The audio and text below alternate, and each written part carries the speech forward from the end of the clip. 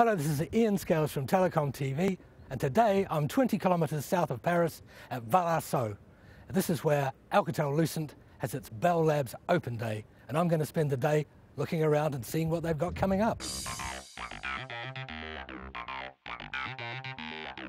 Bell Labs France is all about research and development, so if you want to get a feel for what's coming up in telecoms and networking, you could do worse than come to an open day here, so that's what we did.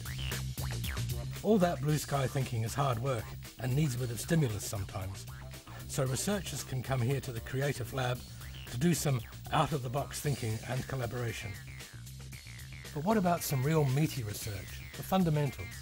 This demo, for instance, showed how Bell Labs France is approaching the next transmission barrier of 100 gigabits per second and beyond. I asked Sébastien Bigot, Director, Optical Networking Department, Bell Labs France, how they could reach such mind-blowing throughput. Today, optical systems work at 10 gigabit. And the way we apply information on light is just very simple. It's light, no light. If you have a pulse, it's a 1. If you have no pulse, it's a 0. So when you detect light, you just use the only device that we know that is sensitive to light, which is a photodiode. And when you have light, no light in front of a photodiode, you get current, no current. And that's just a very simple way of manipulating light. When we want to go to 100 gigabit, would like to exploit some other properties of light, especially the phase. We would like to be able to use 4 phase states along 2 polarization. That means that we will have 50 gigabits along each of these polarizations, and in each of these polarizations we'll have 4 phase states. This means that at each of these phase states we'll be able to allocate not just 1 bit with light, no light, but 2 bits.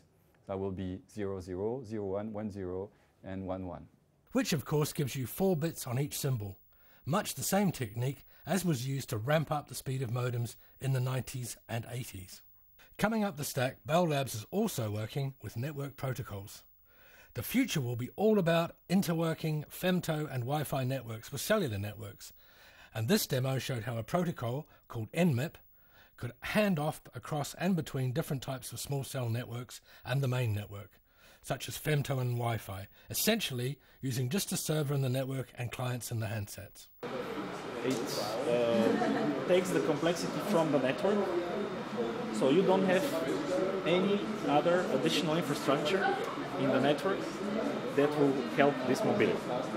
So the mobility is handled end-to-end, and then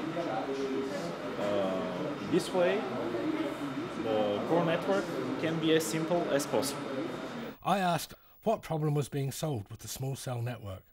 So we see small cell today as being something important for operators in order to increase the capacity of the networks. This is something that we see with the femto and that will go outdoor with small cells. What we want to do with the ultra-flat network is to be able to add new type of overlays of network with smaller cells, but that would be able to discuss together with the applications, ensuring mobility with a kind of new protocol which is called NMIP. So there you have it. That was a day well spent at Bell Labs, south of Paris. I hope you enjoyed it as much as I did. Goodbye.